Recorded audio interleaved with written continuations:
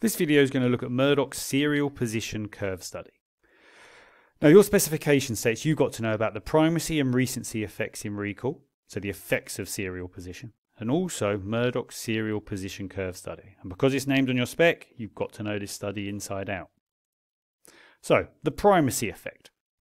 Now, the primacy effect refers to the fact that items at the beginning of a list are in a primary position. They're seen first, and we're more likely to remember them.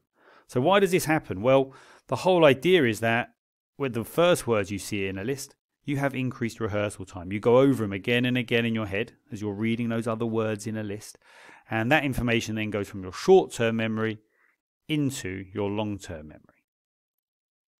We've also got something called the recency effect. Now, the recency effect refers to if it was giving you a big list of words, the words at the end of the list, the most recent, are more likely to be remembered compared to words in the middle.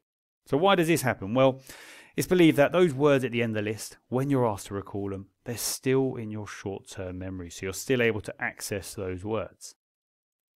Now we're going to have a quick look at Murdock's serial position study. So the aim of this whole study was to prove the existence of a short and long-term memory. And what Murdock did. So Murdock had all the participants and they were given a list of 20 words at a rate of 1 word a second until all 20 words had been presented. Then the participants had to recall as many words as they could within 90 seconds. And the test was repeated with the same participants over 80 times using different word lists every single time. And what they found was that the words at the end of the list and the beginning were recalled the best. The words at the end of the list became known as a recency effect.